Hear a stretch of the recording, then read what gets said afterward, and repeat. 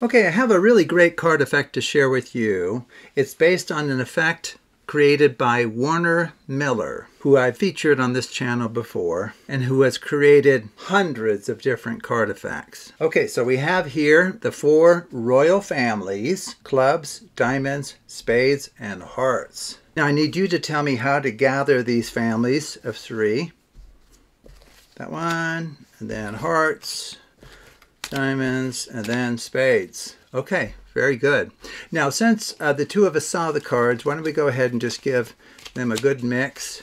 In fact, I can keep doing this until you tell me to stop. Stop there. Do you want these on top or bottom? Your choice. Bottom. Okay, very good. And now what I need you to do is freely cut the cards wherever you would like. Okay, so if you're here, you could perform a random cut and then complete the cut. Okay. And now from here we're going to deal out the cards into 2 piles, just like this. Okay, so 2 piles of 6 cards each. So let's just take a look at this top card here. Is going to be the card of interest that we're shooting for. Okay, so our goal now is to find the 3 other queens in this mess. In fact, to make it even harder for us, let's go ahead and move her over to the other pile and bury her underneath the remaining cards in that pile. And now we can go ahead and perform this. Oh, by the way, this is called the Charlier Shuffle, and I can add a link in the description below if you haven't seen this messy shuffle before. It's a great way to scramble the cards. So you tell me when to stop. Stop there. Okay. Now, this is really, really important. I need you to randomly choose, but use your intuition, dig deep here, randomly choose a number between 1 and 11. It ends up that 12 won't be interesting, as you'll see, but between 1 and 11. Okay, so what number would you like to go with?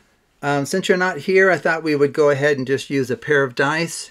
And so if it's 12, we'll roll it again. So let's go ahead and just roll this. Now, technically, we can't get 1, but that's okay.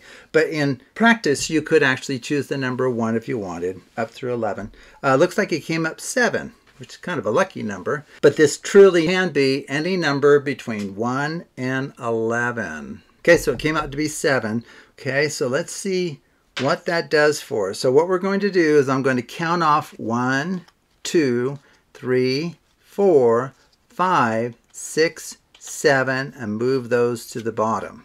Okay, and now from here all we're going to do is deal out the cards into 3 piles, kind of in a triangle configuration.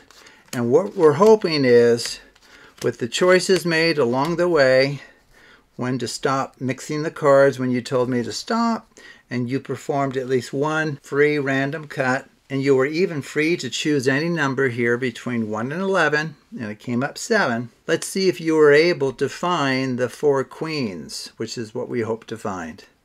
Let's just check this out. Oh, we got the Queen of Diamonds. Of course, Queen of Clubs was our target card. Oh, the Queen of Spades. Oh, check that out. Queen of Hearts. You did it. Just think about that. If you had cut the packet at some other location, or told me to stop Charlier shuffling at some other point, or more importantly, if you had chosen a different number here between 1 and 11, this very likely would not have worked out. That is amazing. You must have Lady Luck smiling down upon you. What's that?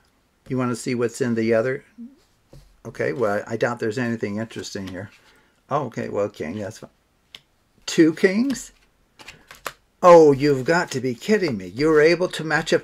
How? Okay, this is for the record books here. You matched up all of the royalty. Oh boy, I need to be taking lessons from you to improve my card magic.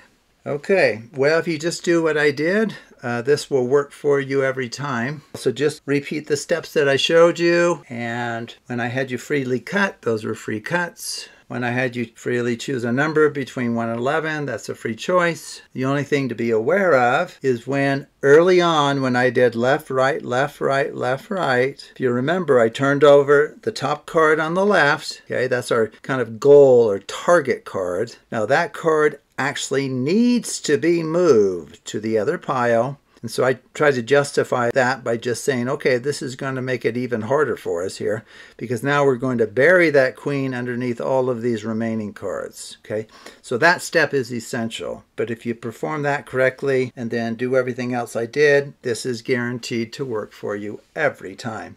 So thank you for watching, and take a look at other videos on the Absolute Math Magic channel.